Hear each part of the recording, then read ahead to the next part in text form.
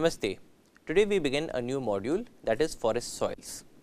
This module will have 3 lectures: soil and soil profile, major soil types and nutrient cycles. So, we begin with soil and soil profile. So, what is a soil? A soil is defined as a mixture of rock debris and organic materials which develops on the surface of the earth.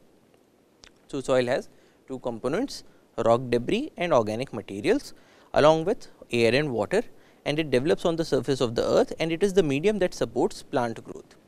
So, when we talk about silviculture, when we want to raise any particular forest species, we need to ensure that the soil matches the requirements of the plant species, because soil is the medium that is going to support the plant growth.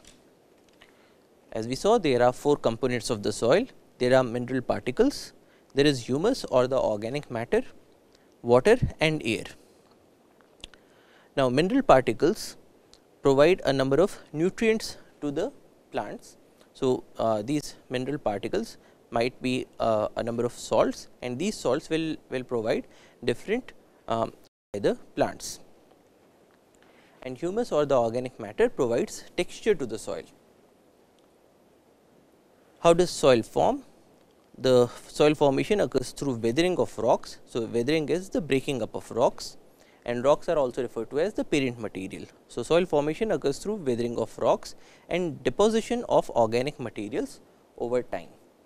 So, as we saw that there is mineral particles. So, the mineral particles come from the weathering of rocks, and the humus comes from the deposition of organic materials over time.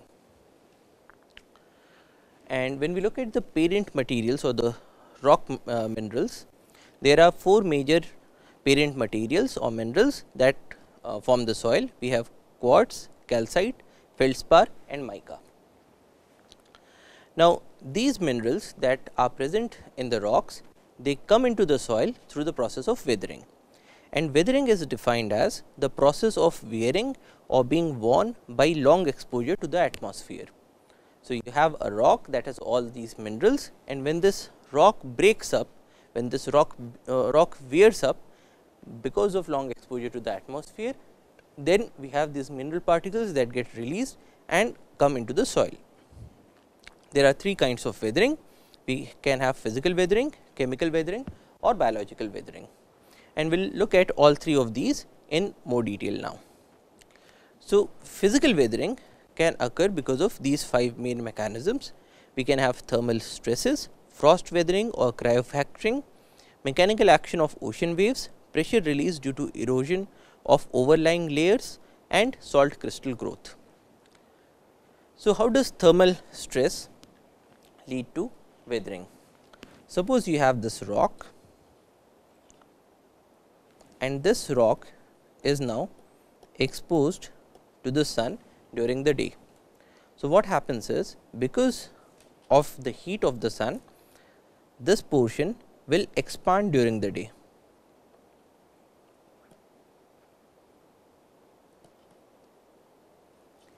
and at the night time when you have the moon, this portion will contract.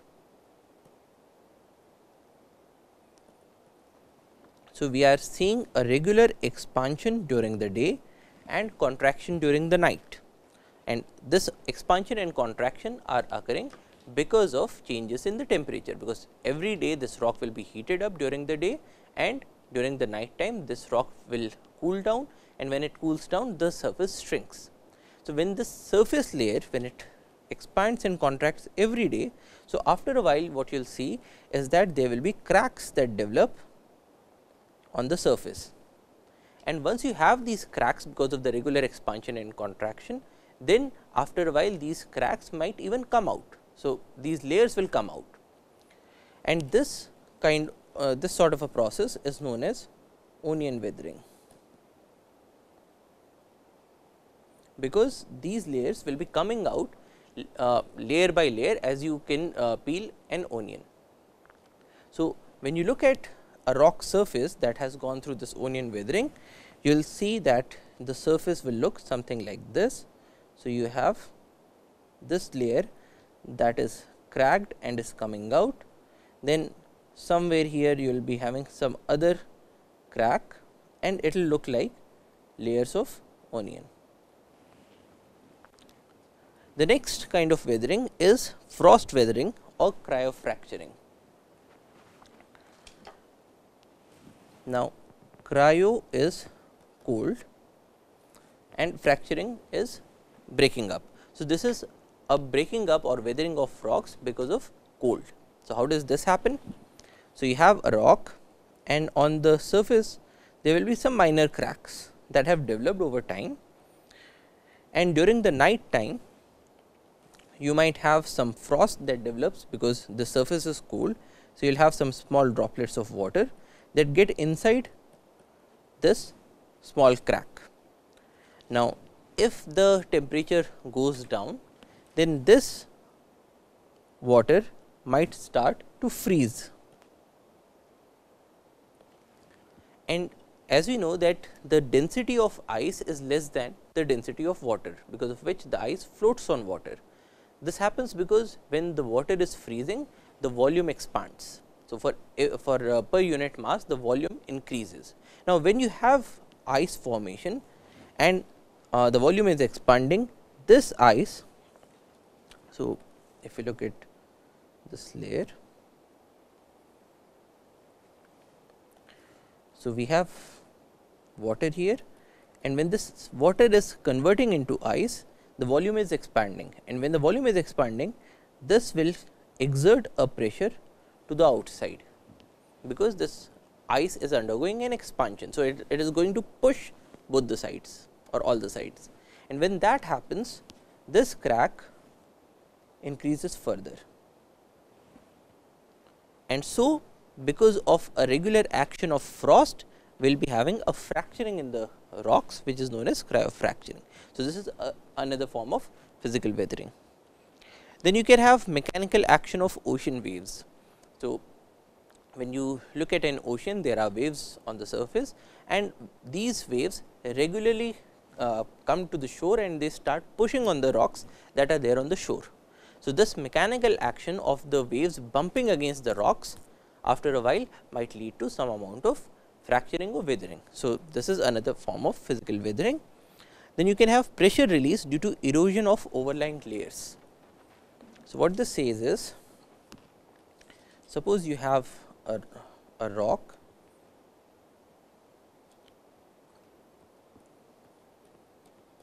and on top of this rock there is a large portion of soil that was formed earlier. Now, this soil is exerting a huge amount of pressure on this rock. Now, if these overlying layers get eroded, so you are having that this layer is now reduced because of erosion.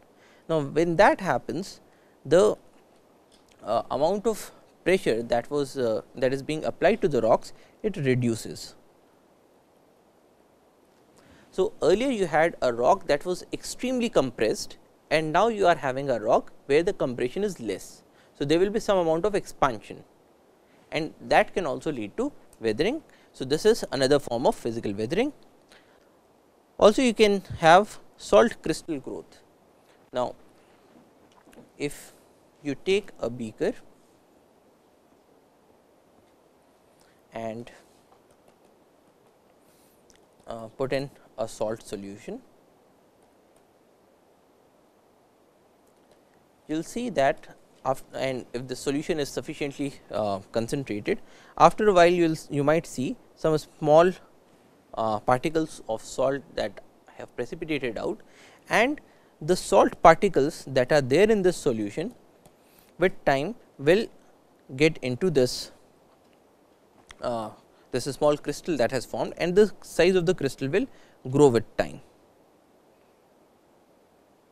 Now, when that happens, again you are seeing something that is expanding in size. Now, consider a rock that is near the seashore, and there is a small crack here, and it is right next to the sea. Now, when there is a wave, there might be some amount of sea water that gets inside this crack.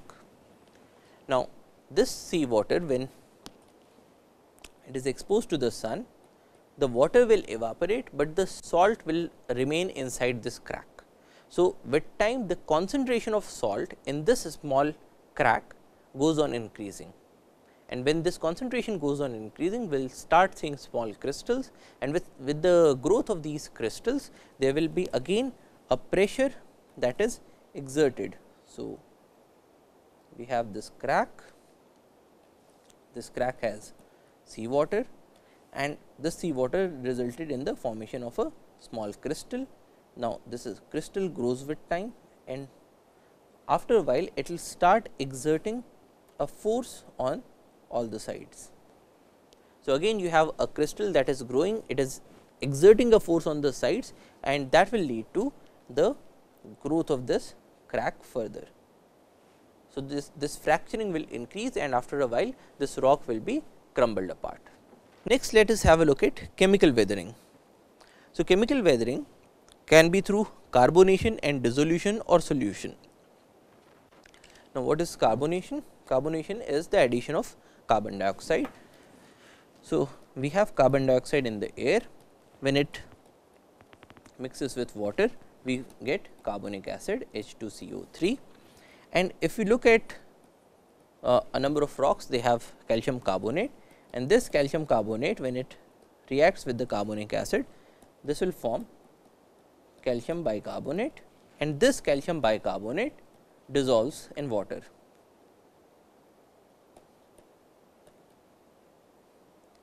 So, what we are seeing here is that you had a rock, and in this rock you had calcium carbonate at different positions.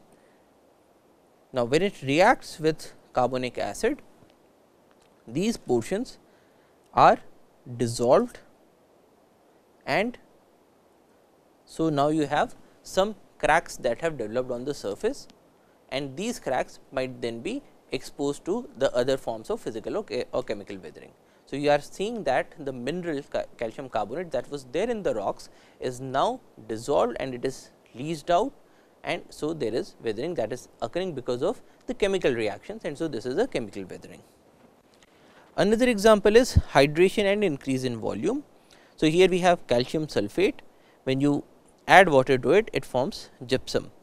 Now, which is calcium sulphate dihydrate. Now, when you have a formation of gypsum because of the action of water, again this the volume of gypsum is greater than the volume of anhydrite that was used to form the gypsum. So, again we are seeing that there is an increase in volume, and an increase in volume might result in formation of new cracks or expansion of the existing cracks. Then you can have hydrolysis. So, you have magnesium silicate, which when reacts with water, it forms all the different ions. So, you have magnesium ions, you have the hydroxyl ion, and you have this H4SiO4, the acid, which again dissolves. So, you have this magnesium silicate that was there in a solid form, but through the action of water it is getting dissolved, and so the rock is breaking up. Then you can even have redox reactions, oxidation or reduction. So, for instance, iron oxide, and with oxygen and water it forms the iron hydroxide, and here again there is a change in the volume. Another form of weathering is biological weathering, which is a combination of both physical and chemical methods. So, for instance, if you look at plants, so if you look at a plant, the plant will be having roots, and then if there is a rock,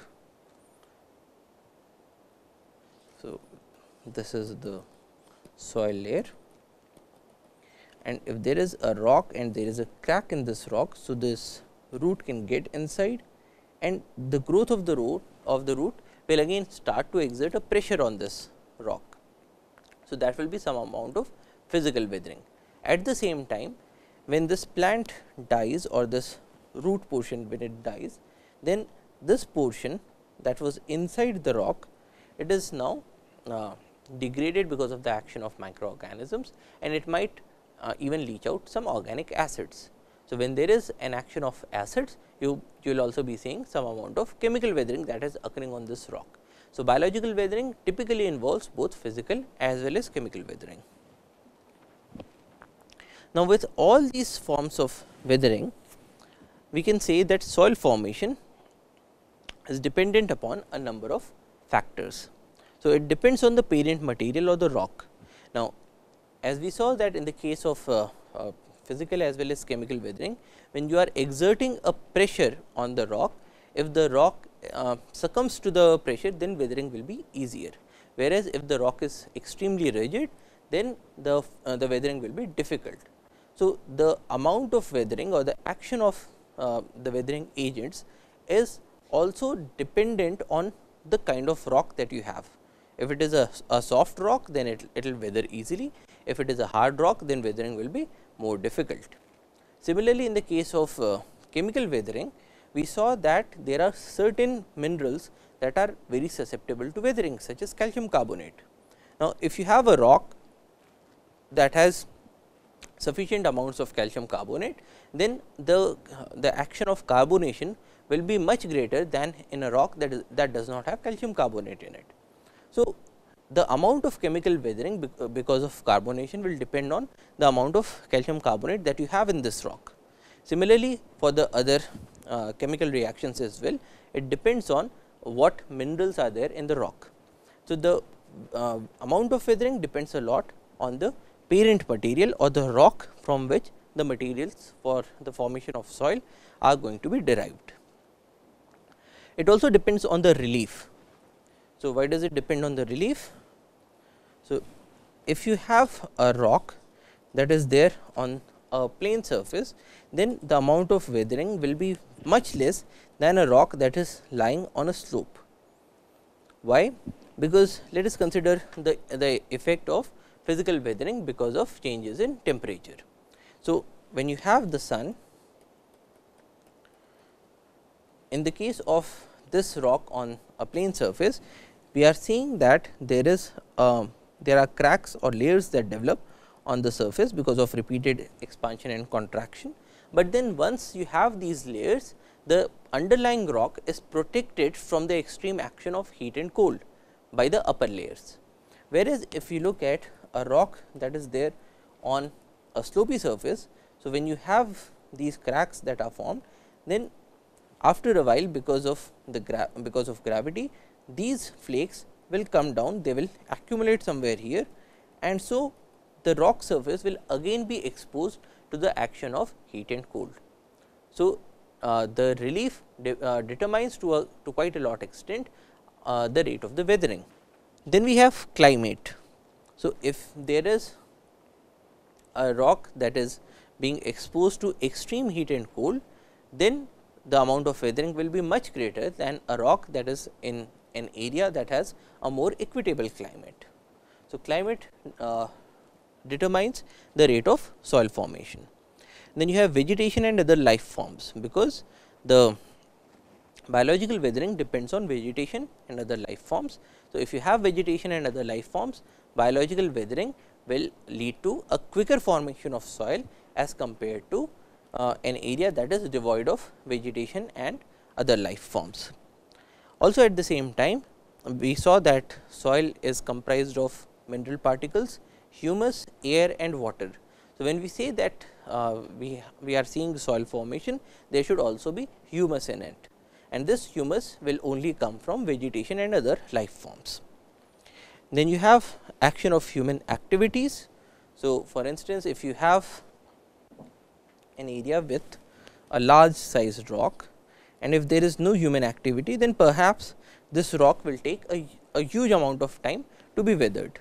Whereas, if you have human beings and they are mining this rock for different minerals, then probably they will be using say some explosives to fragment this rock. And when you are using explosive to fragment a rock, then the smaller pieces will be weathered at a much faster rate. So, if we see mining in any area, the amount of weathering is bound to increase. Then it also depends on time, because because the action of all of these agents takes time. So, if you have more time, you will have more formation of soil.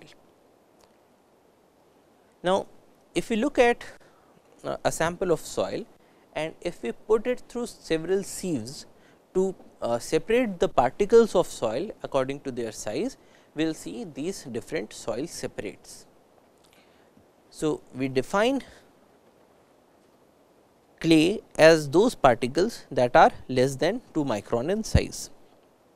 Then we have silt, which is 0.002 millimeters to 0.05 millimeters, very fine sand 0.05 millimeter to 0.1 millimeter, fine sand 0.1 millimeter to 0.25 millimeter, medium sand 0.25 millimeter to 0.5 millimeters, coarse sand 0.5 to 1 millimeter and very coarse sand which is 1 to 2 millimeters. So, depending on size we have these different soil separates from clay, which is the very fine particles, to very coarse sand which comprises of very coarse particles. Now, one property of soil that is of interest in forestry is soil texture. Now, texture refers to the feel, appearance and consistency of the soil. So, if you look at any area where you are developing a forest and if you look at the soil there and by your look if you can see that this soil is comprised of very fine particles, then probably this is a clay soil. On the other hand, if you see that you have very coarse particles, then probably this is a sandy soil. So, texture refers to the appearance of the soil, the feel of the soil. So, if you take a sample of this soil in your hands and you try to break it apart into its smaller fragments. So, you can feel whether it is comprised of very fine particles, in which case the particles will look like or feel like talcum powder, or it is comprised of coarser particles where it will feel like sand. So, texture refers to the appearance, the feel and the consistency of the soil. So, when you take this lump of soil, when you are trying to break it apart, if it is comprised of very fine particles, then probably it will be very much aggregated. So, the consistency will be of a harder material as compared to sand, in which case you can just drop all the particles and they will flow very easily. So, texture is the feel, appearance and consistency of the soil, and it is determined by the relative proportions of clay, silt, sand etcetera in the soil. So, why is texture important? It is important because by looking at the texture, you can make an inference about the kind of soil separates that will dominate in this soil.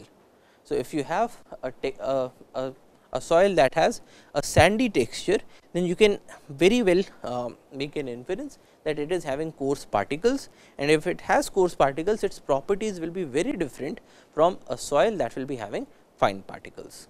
So, texture can give you a very quick estimate of the properties of the soil, and we look at properties in a short while. Now, soil texture influences soil porosity. So, porosity is the amount of pores that you have in this soil. So, if you have a soil that is made of coarser particles, so suppose you consider a soil that is made up of coarser particles, and consider another soil that is made up of finer particles. So, now if you look at this soil, the amount of pores are much greater than the amount of pores that are there in this soil. So, texture influences the soil porosity. At the same time, it also influences the permeability of the soil. So, permeability is if you add water to this soil, will it pass through. So, this soil which is made up of coarser particles is more permeable, and this soil is more impermeable. So, if you have a soil that is comprised of a lot of clay particles, then probably it will be so impermeable that you will find that water is sitting on the surface of this soil. Whereas, in the case of a sandy soil, if you add water, the water will go through in no time. Next, it influences the infiltration rate. So, infiltration is the speed at which the water enters into a soil. So, the speed in the case of a permeable soil that is made up of sand particles is much greater than the rate of infiltration in a fine textured soil such as clayey soil. It also influences the shrink swell rate. So, shrink swell rate is something where we have a piece where we have a sample of soil, and when you add water to it. So, suppose your soil has a lot of clay particles, and when you add water to it, then this soil swells, whereas when you when the water is removed from the soil, it shrinks. So, this is a property that we see in clayey soils, and we will look at it in more detail in the next lecture. Then it also influences the water holding capacity of the soil. So, water holding capacity is how much amount of water can be retained in this soil. If you have a sandy soil, you add water, the water passes through. So, it does not retain much amount of water, whereas if you look at a clay soil, then the water will be retained inside the pores of the soil. So, texture also influences the water holding capacity of the soil. It also influences the susceptibility to erosion of the soil. So, erosion is the process in which the soil is moved from one area to another area through the action of predominantly wind or water. Now, if you have a soil that is made up of very fine particles, then it is easier for wind or water to remove these particles because of the physical action. Whereas, if you have a soil that is made up of much coarser materials, so each particle is having so much of weight that wind or water are not able to remove this material, and so the texture or the amount of fine and coarse particles in the soil also influences the susceptibility of the soil to erosion. Now, based on texture, we have these following types of soil. We can have clayey soil, sandy clay, silty clay, sand, loamy sand, silt, loam. Now, loam is a soil that has roughly equal proportions of clay, silt and sand, and this is considered to be silt loam, sandy clay loam and silty clay loam. Now, you do not have to remember all of these, but you just need to know that we can that based on texture we have a different classification of soils. Next, we have a look at the soil structure. Now, there is soil texture and there is soil structure. So, when we talking about texture, we were talking about the proportion of fine and coarse particles in the soil. When we talk about structure, we are talking about the arrangement of these particles, the arrangement of these solid parts in the soil and the pore spaces that are between them. So, to understand structure, let us look at two different structures. So, you can have a soil that has a platey structure. So, you have these plates,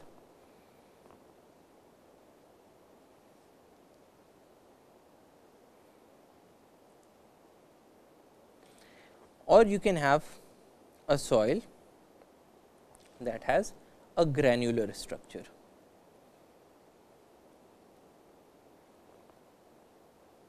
Now, let us consider that both of these soils have the same texture. So, let us say that both of these soils are comprised of silt particles, predominantly comprised of silt particles. These are silty soils, but one soil has a structure that looks like this and the other soil has a structure that looks like this.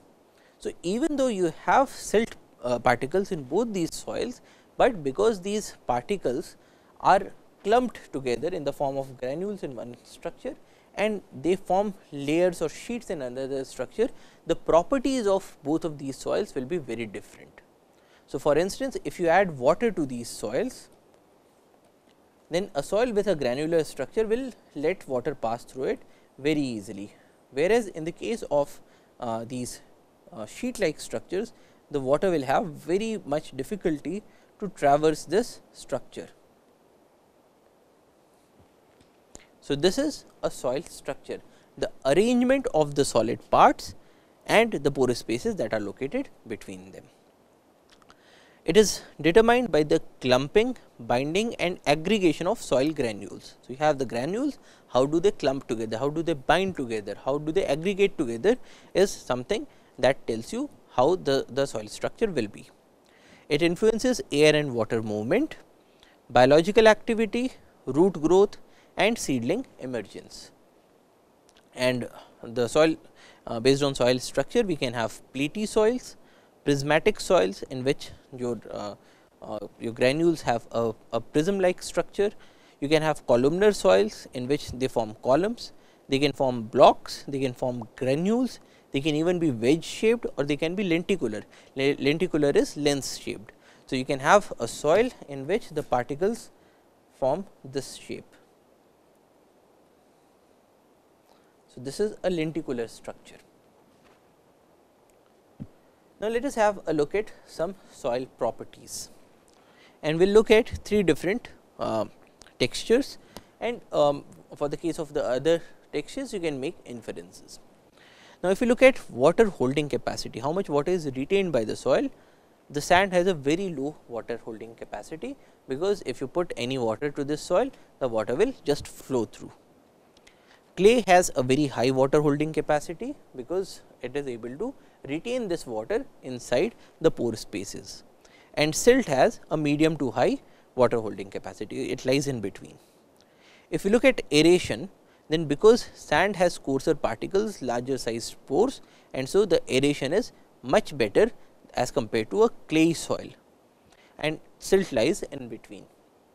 Now, if we have a look at the roots of the plants, they also require air for their survival, and in the case of a soil that is predominantly a very clayey soil, the roots might find it difficult to get air.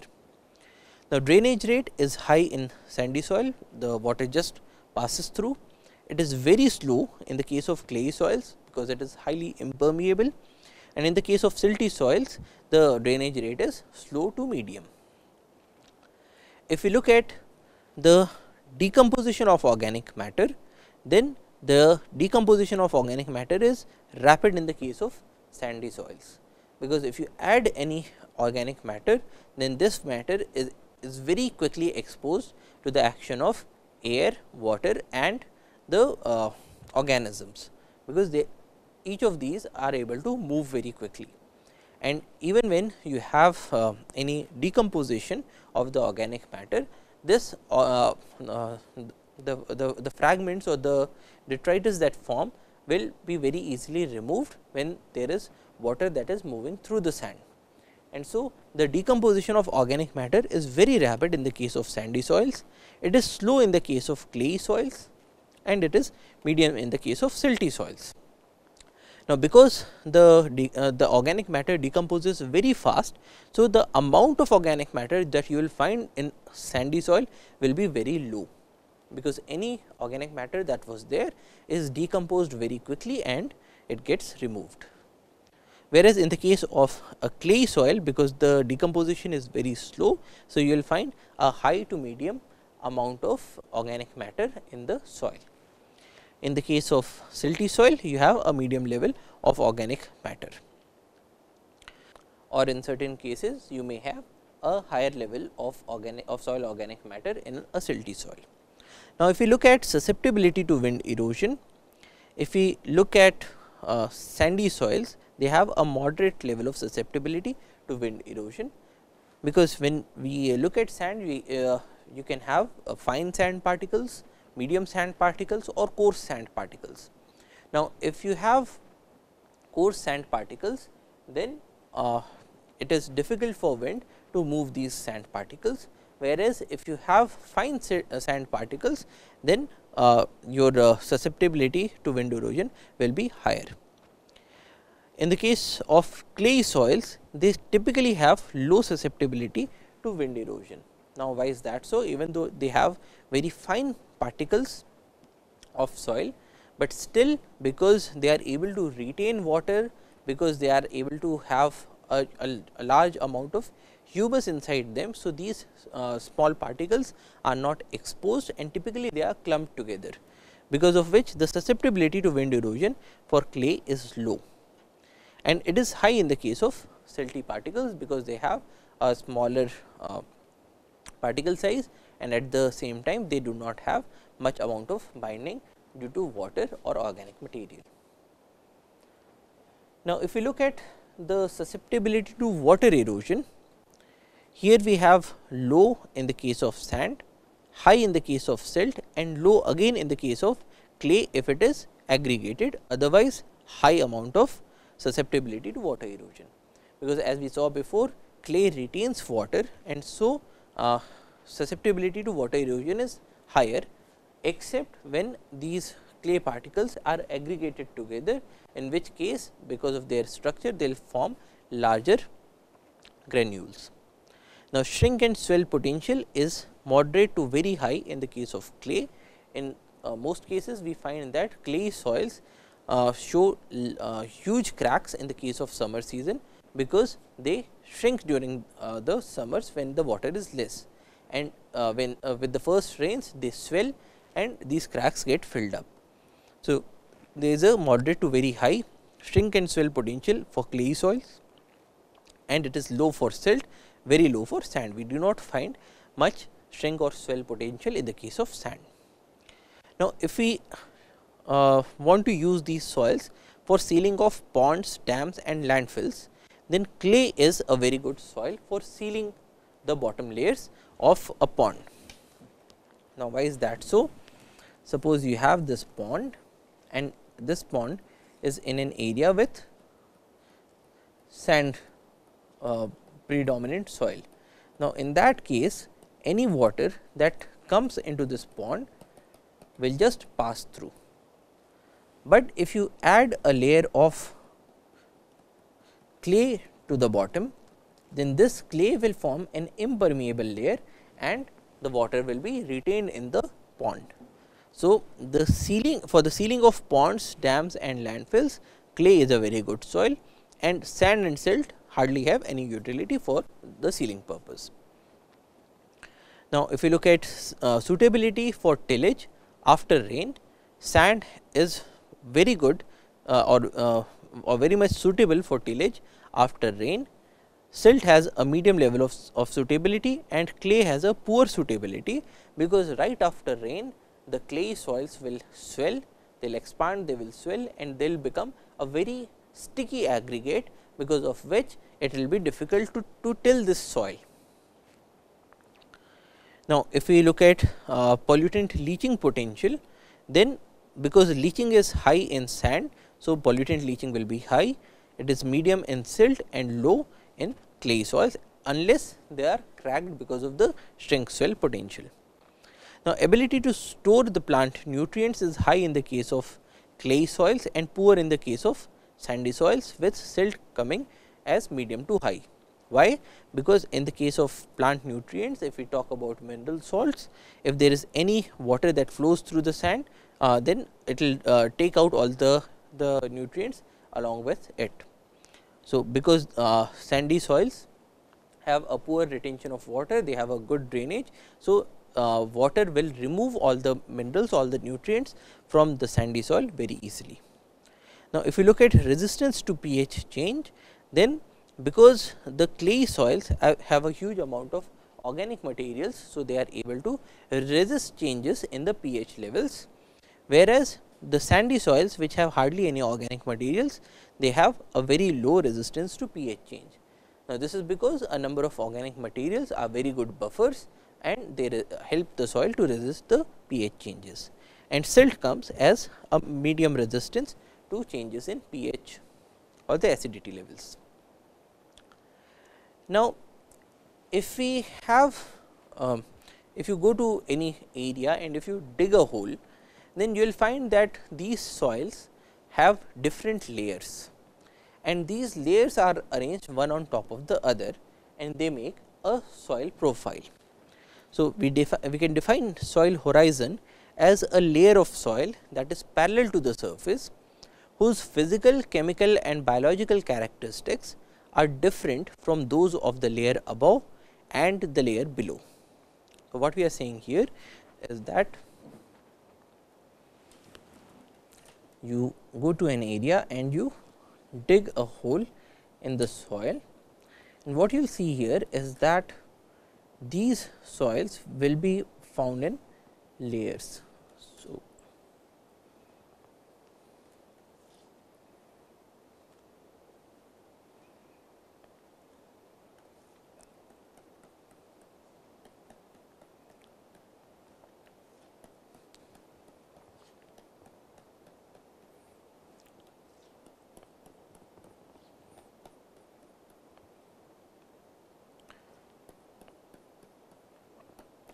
So, what you will see is that we have these soil particles that are arranged in different layers, and each of these layers has a different color, it has different properties.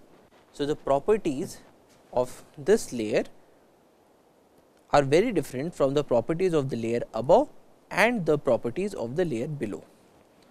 So, these layers are known as soil horizons. So, each of these layers, a layer of soil that is parallel to the surface and whose physical, chemical and biological characteristics are different from those of the layer above and the layer below, are known as soil horizons.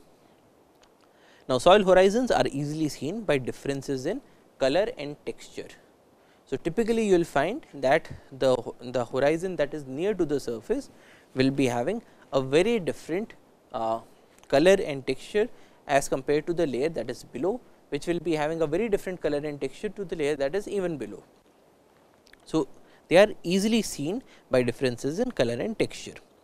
Now, the vertical arrangement of these soil horizons is known as the soil profile. So, a typical soil profile will look like this. So, if you look at the surface layer, you will have the O horizon, which refers to the organic surface layer.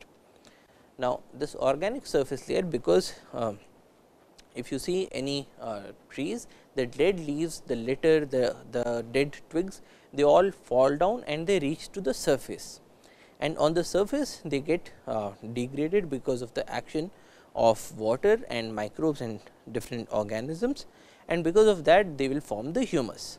So, typically you will find that this O horizon or the organic horizon is very much rich in organic materials. It comprised of undecomposed and decomposing litter, both undecomposed litter, which is your dead leaves, and the decomposing litter, which is partly decomposed. Now, the layer below the O layer is called as the A layer or the topsoil, and this is a layer of mineral soil with organic matter and soil life, may be alluviated where the minerals are least to the lower layers. So, the topsoil is the most important horizon of the soil. It comprises of mineral soil together with the organic matter, because you are having mineral soils and you are also getting organic matter that is coming from the O layer. Now, both of these, because they are together, they support a very good amount of soil life, and this layer may be alluviated. Now, in the case of alluviation, when you are having rains, so the rains are taking away minerals from this layer to a lower layer. So, this is known as alluviation. Now, the layer below the topsoil is known as the subsoil. Now, typically your topsoil will be having finer particles as compared to the subsoil.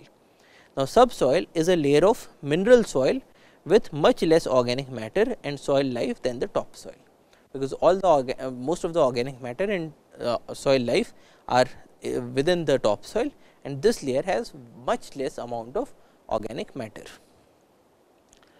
Color is derived mostly from the iron oxides, and this may show alluviation or deposition of minerals and organic compounds. So, what we are saying is that when there is rain, then this rain is taking away minerals from the topsoil and depositing it in the subsoil. So, this deposition is known as alluviation. Now, below the B horizon, we have the C horizon or the substratum, and this is the layer of partly weathered and unweathered rocks. So, in the case of the substratum, you will be having partly weathered rocks and some unweathered rock fragments, but again this layer is comprising of the weathered and unweathered rocks. So, you will be finding a number of boulders in this layer, and then you have R or the bedrock layer, which is a continuous mass of hard rock. So, typically if you want to represent these layers, you will have the R layer, which is comprised of a continuous mass of hard rock, above which you will be having some partly decomposed or partly weathered rocks, which form the substratum or the C horizon, above which you will be having a layer of